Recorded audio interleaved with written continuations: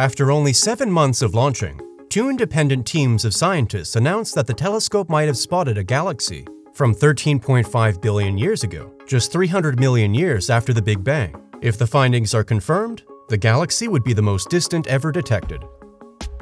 Webb's ultra-powerful detectors can detect light from far-flung regions of the universe. Since this light traveled such a vast distance, it is very old, and scientists want to study it to understand more about the universe's early days.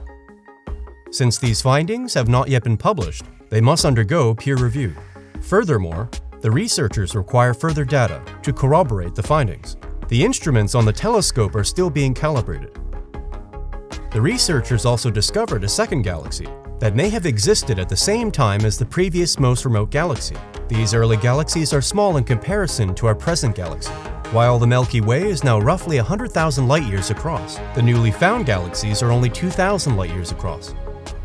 One of these examples is this beautiful color image of a redshift of 16.7 galaxies from Callum Donnan, an astrophysics PhD student. This galaxy is 35 billion light-years away, observed as it was just 235 million years after the Big Bang.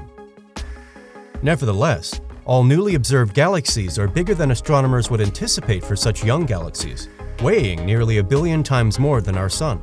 This shows that stars formed quicker than previously thought in the early cosmos.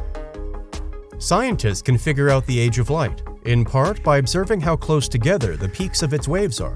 As the cosmos has expanded since the Big Bang, light has been stretched out into redder wavelengths that Webb's infrared detectors can detect.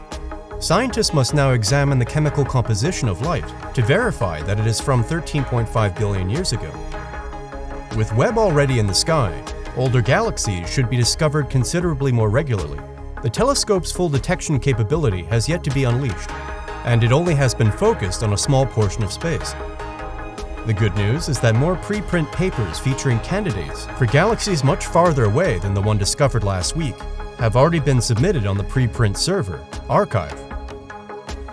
So, if you want to learn more about the James Webb Space Telescope and stay up to date, like, subscribe, check our previous videos, and visit our website if you love reading at www.nasaspacenews.com. Thanks for watching.